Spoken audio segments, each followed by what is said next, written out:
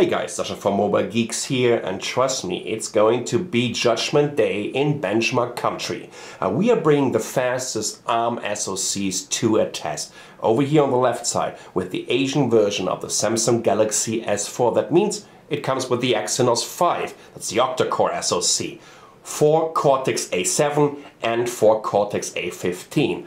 On the right side we have the new Sony Xperia Z Ultra phablet, which also comes with a brand new SoC, and that's the Qualcomm Snapdragon 800, which is based on the Crite 400 application processor, and it comes with the Adreno 330 GPU.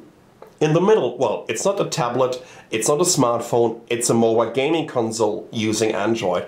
That's the Nvidia Shield, which is the only device that we have with the new Tegra 4 processor. So we have 4 ARM Cortex A15 cores, plus the GPU comes with 72 cores, exactly 72 cores. So we've been hearing a lot from these PR guys constantly trying to convince us that they have the fastest SoC on the planet. Well, we're gonna bring it to a test, so let's see who comes out on top.